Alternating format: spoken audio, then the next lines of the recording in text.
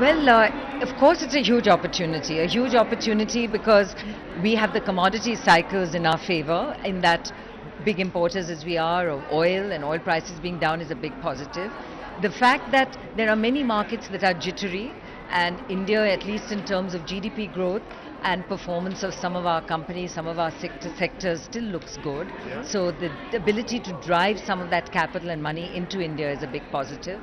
And it's only going to happen if we can grab the opportunity with both hands. So we have to be able to demonstrate that we are on track, that our GDP growth is going up from here, that we can hit the 8% plus number, which is what we should deservedly do, and that the performance of our companies, which is inevitably where the capital markets get their strength from, it's the underpinning performance of the companies, not just the economy, that will drive that growth. And it is there that there are elements of support that are required, because many sectors are still hurting. Absolutely. And require some support to come out of a down cycle.